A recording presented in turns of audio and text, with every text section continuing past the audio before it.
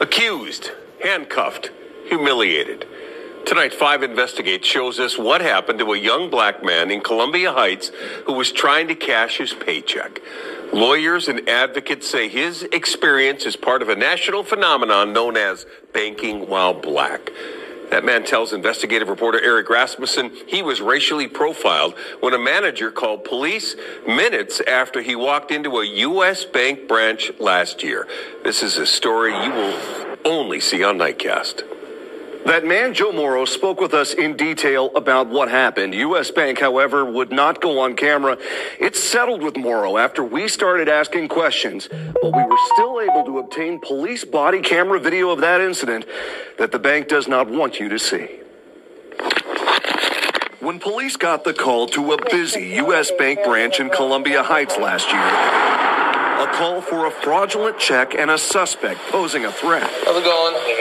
This is how they found 23-year-old Mississippi native Joe Morrow sitting in a chair in the bank manager's office, leaning back with his hands folded. Police blurred out branch manager John Asquith, as state law requires, because he did not want us to see or hear him in the video. Morrow wanted everyone to know what happened. I just got through working like 12 hours, I think. His job at UNFI, a grocery supplier better known as SuperValue in Hopkins. Closer to home, Morrow stopped here at U.S. Bank in Columbia Heights to cash his paycheck for $900. Despite having an account, that simple transaction was anything but. They was all looking at me and just staring at me.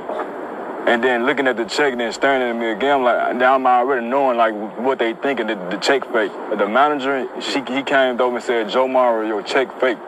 And I said, "What?" He said, "You people are always coming in here with fake checks." Who do you think he meant? Black people. I work there, bro. And I'm a recruiter too, bro. Morrow continued pleading his case with Police Sergeant Justin Pletcher in the room. Morrow's claim of racial profiling immediately met with this warning. Joe, I need you to calm down, first of all, okay? Don't say anything stupid, because you're just going to get arrested for it, all right? Still sitting in the chair as the sergeant held his ID and his check, Morrow insisted it was the bank who owed him an explanation. They called me in front of everybody telling me this is a fake check. That ain't a fake check. I work there. We could confirm that. 2 minutes later, What's the name? a second officer arrives and the bank manager asks police to take Morrow to an adjacent office. The manager told the officer, like, "Can you get him out of my office? He might touch anything on my desk."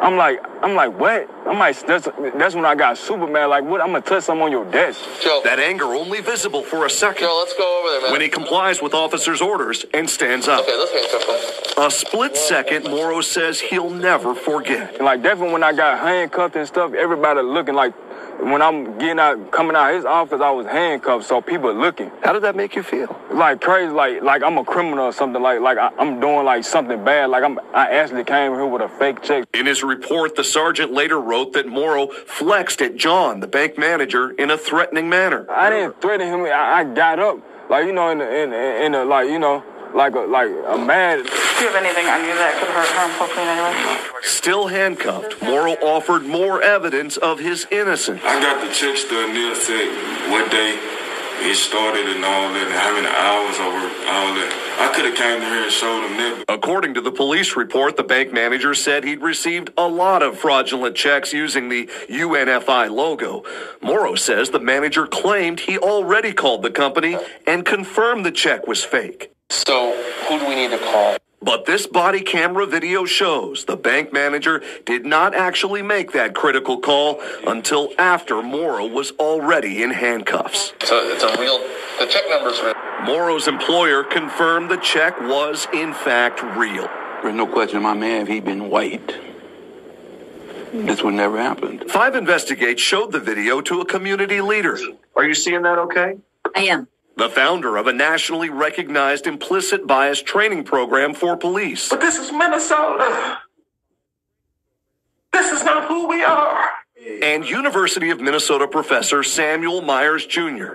In 2015, he authored this study of discriminatory practices at banks in the Twin Cities, and he's focused on racial disparities in financial transactions for 35 years. I wish I could say that this was the apparition. I wish we could say that this was an outlier.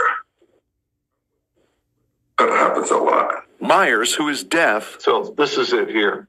watched the body camera video with us over Zoom with the assistance of captioning. We, as black people, are aware that these things happen at banks, at grocery stores, at supermarkets. This is a classic example of instances where things escalated beyond what they needed to escalate to. Okay, Joe, let's get these cuffs up. But Morrow's ordeal did not end when the handcuffs came off.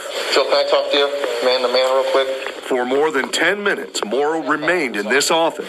They're making fake checks with that logo on it, right? Sergeant Pletcher did most of the talking. So what the branch manager has to do is call and make sure it's a good check.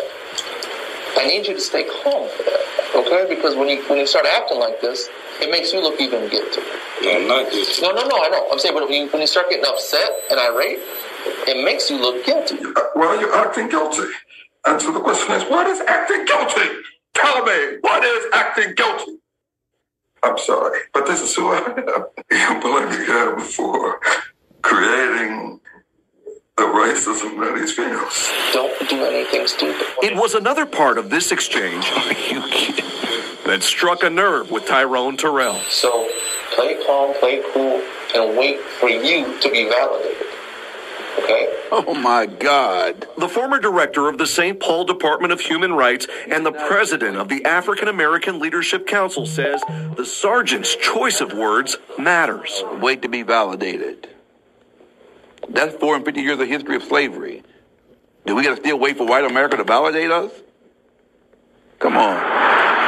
Columbia Heights police declined our request for an interview, but in a statement, Chief Lenny Austin said his department reviewed the incident and found the officers' actions were reasonable and they conducted themselves professionally. And if you feel it's a racist thing, okay, handle it different. Sergeant Pletcher wouldn't go on the record with us, but still sent us links to network news programs. If I'm not on the same side as my community, then I am failing them and I am failing this badge. He was praised on national TV for how he handled a call involving a black health inspector 2 days after the death of George Floyd. I think we need more police officers to speak up. But Pletcher is not talking about this video that few have seen until now. There are going to be plenty of people, I imagine, who will say, this officer acted admirably. He spoke calmly. He told them to calm down. Plenty of white people. I'm looking through the lens of a black man who dealt with too many of these cases. Was the flinching, so-called flinching, visible in the video? Well, I'll take you back to it. Lori Friedel is a professor at the University of South Florida and the founder of the Fair and Impartial Policing Training Program. I did not discern anything in the video that showed Mr. Morrow as being threatening. Maybe they saw things that I did not see, or maybe this could be related to one of the implicit associations that's well documented in the research. And that research shows that many of us see more threat in people of color. Friedel commended the sergeant for doing what she called a debrief with Morrow and advising him that he could file a complaint against the bank. This is very important in policing. You know, when you've had an interaction, sometimes it can be very tension reducing to sit down with the person and say, okay, this is what was going on. But that tension still apparent a year later. No, I'm a little nervous with the cameras, but yeah. When Morrow sat down with us for this interview.